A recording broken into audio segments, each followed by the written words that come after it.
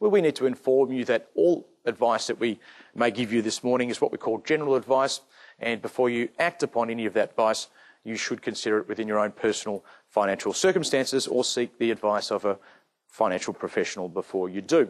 Your job over the next couple of hours is to get as much information as possible. I guarantee that the more you put into today's presentation, the more you'll get out of it. That means if I ask you a question, please participate. Don't sit there like a stunned mullet waiting for somebody else to give the answer. We're all amongst friends, and even if you're not, you're never going to see these people again anyway. So shout out the answer if you've got it, put your hand up and get involved, and I guarantee that the more you give me, the more I'll be able to give you back in return. Is that okay? Oh, I think we've just failed the first bit, isn't it? Shout the answer out. Okay, so let's go on with that. With that in mind, I'll give you one more test, see if you can get this one right. Show of hands, please, big show of hands. How many people in the room are here to learn more about their investing? Super, much better response. Great, okay. Let's kick off the presentation by talking about the current market situation. Good or bad right now?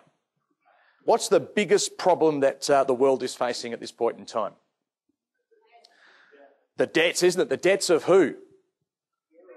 Yeah, Europe, the pigs, isn't it? Do you know what I mean when I say that it's the pigs that are the problem? Portugal, Italy, Ireland, Greece and Spain, isn't it? And if you remember back to the last GFC we had, what does GFC stand for? Geelong Football Club? No. The global financial crisis. Those three letters are synonymous with people losing money and horrible things happening in the global markets, of course. Well, the last GFC was caused predominantly by companies taking on too much debt, getting into trouble with that debt and eventually going bankrupt, wasn't it? That was the last GFC. This GFC, that is potentially we're in one, maybe it started a few weeks ago. What's this one being caused by? Not companies going bankrupt, but countries going bankrupt. So I need to put to you, well, which one do you think is going to be worst? It's a big deal now, isn't it? It's a big deal. And certainly the market's taken a big hit over the last few weeks. And you see up on the screen there how the market was going pretty well up to that high and then took a really big hit. And I guess a lot of people might be sitting there looking at their portfolios, number one, thinking, geez, that's not looking too good anymore, but geez, hopefully, there's that word, isn't it? Hopefully, not a good word to use with your investing, is it? Hopefully it can't get any worse. Can it get worse? Yeah. Of course it can. Well, the problem with that is, that's not the market now. I've tricked you. That's the share market back when it fell from the high in November 2007 down to about 5,000 and a bit. That's what it looked like last time, when the last GFC just started. And everything was going gangbusters. The market fell down, and people thought, that's okay, it'll go back up. Surely it can't get any worse. That's the market now. That's the market right now. So I'll just go backwards and forwards. Backwards and forwards. They're almost identical, aren't they? So I think there's a lot of people in the same situation right now going, geez, I hope it can't get any worse. And you know what? It's not so bad because I only lose if I sell, isn't it? Yeah, I'm glad you filled in that blank. A lot of people say, it's okay, I only lose if I sell. You know, when it goes back up, I'll be all right. And we've seen that, well, that was last time, that's this time, and this is what happened last time, isn't it? So we went from here, that was at the top, all the way down to here. Now the question is, from where we are right now, how low could it go? And if we are in another GFC, we could be in big trouble. I'll just take all those questions at the end. It's really important we just keep moving with this presentation. Market through that period of time fell about 55%, okay, about 55%, and a lot of people's self-managed super funds fell by probably close to that. On the way back up, though, quite interestingly, it rallied about 63% to go from that bottom back up to that high. Doesn't make much sense, does it? For something to go down 55%, go back up 63% and still not be anywhere near where it started. Why is that? How can something go down 55, up 63 and not be back where it was? It's coming from a different base, isn't it? It's just maths now, isn't it? So let's use round numbers here. If you start off with 100% and you lose 50%, you've got 50% left, don't you? How much do you need to make on that 50% to get back to 100?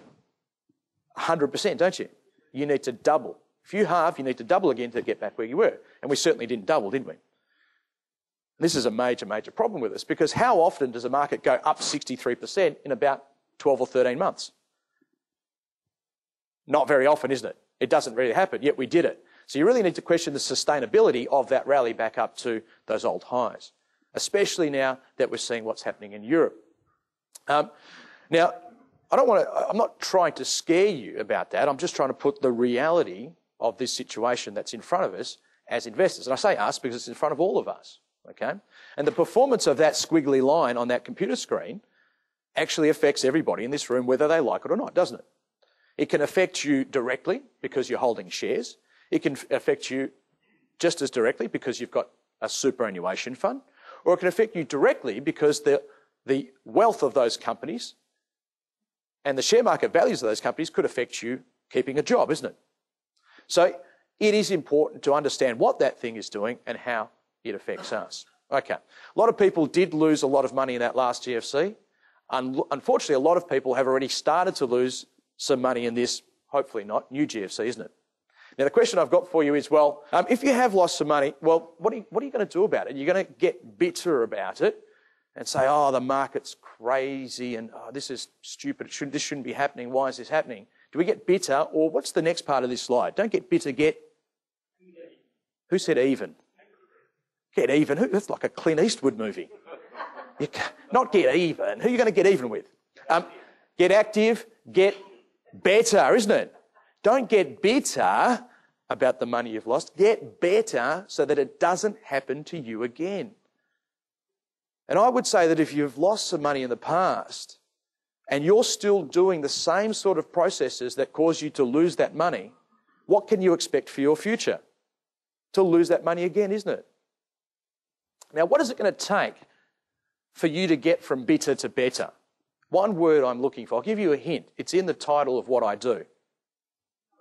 Knowledge, learning, education, isn't it? That's why I'm the head of education. And I think the one key factor to get you from bitter to better is education on how to protect yourself from what happened last time happening again, isn't it? And really, that's what we're here for.